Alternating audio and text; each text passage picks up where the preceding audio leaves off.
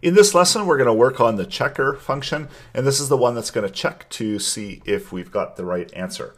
So what we need to do is we need to get the content that's contained within the element, and we can get that from the event target and outputting the text content of that element. Let's create a variable that's going to hold the target. You can console log out and select text content that's contained there.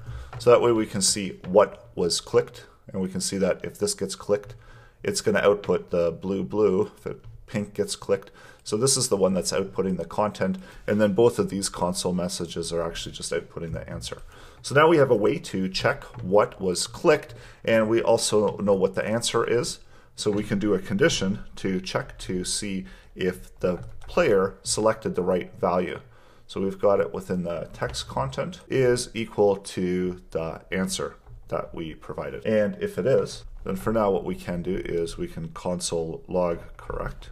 And if it's wrong, so just do an else, and console log that it's incorrect or wrong.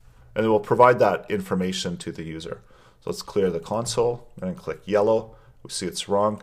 I click blue. We see it's correct. So we've got all of the core functionality that we need. And then coming up, we need to increase the game value. And then we also need to show the next button as well. So taking the next style and applying style of display block to it. So that's going to show that next button and allow the player to move on to the next value. So they make a selection.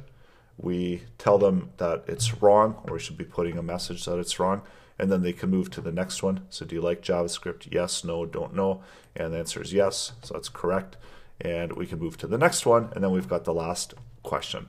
So there's a bunch of things that we still need to do to troubleshoot and to bug check this. So also I wanted to output to the user whether they got it right or wrong.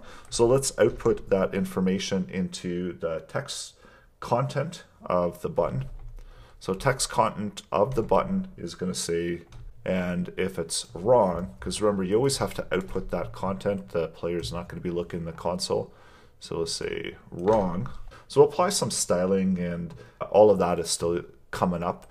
And we've got the score. So we need to increment the score if they got it correct. So let's do blue, correct, click to move to the next question.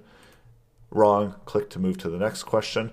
And then we also need to handle when there aren't any more questions. So wrong, move to the next question. And we can't read the property of question undefined because we don't have a question number for it, so there's only 3 questions. So there's a bunch of things that we still need to take care of, but this was the core functionality that we needed within the application. And next is just doing some styling and making sure that we can play through the game and that we have a way to complete the game when we run out of questions. So all of that is still yet to come. Go ahead and add into your checker function the ability to check if it's correct and wrong, and also track the score and output the results of the selection within the text content. So there's quite a few things to come, and that's coming up in the next lesson.